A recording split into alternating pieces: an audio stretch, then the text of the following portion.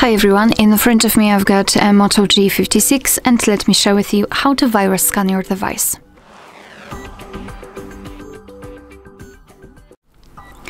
So fortunately we do not have to download any kind of third-party apps because the Motorola provided us with the pre-installed app connected with the security.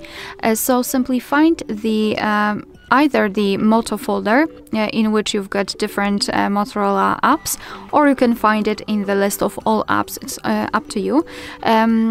Basically just find this option, Moto Secure. Of course, give all the permissions it needs during the first configuration, and after that, after entering, you will see this menu, let's say, and all we have to do is to simply tap on Scan Now, and now your device will scan itself in order to find any kind of viruses, malware, any kind of problems actually. And as you can see, here we've got the results with the condition of our device. In my case it is good, and here we've got essential protection.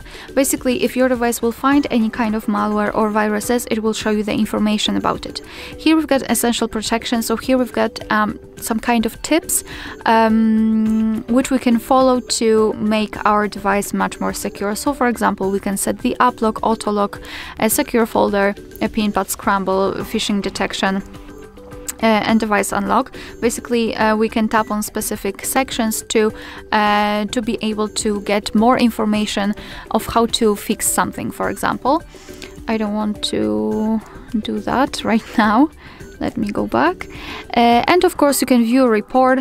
Basically, this is the same as it was before, but in a different section. So we've got network protection, which is ticked, which means that it works, and lock, network, and security. And under it, we've got the things which we can change, which we can improve to make our device much more secure. And advanced protection, like for example, firmware integrity, root detection, developer options, etc.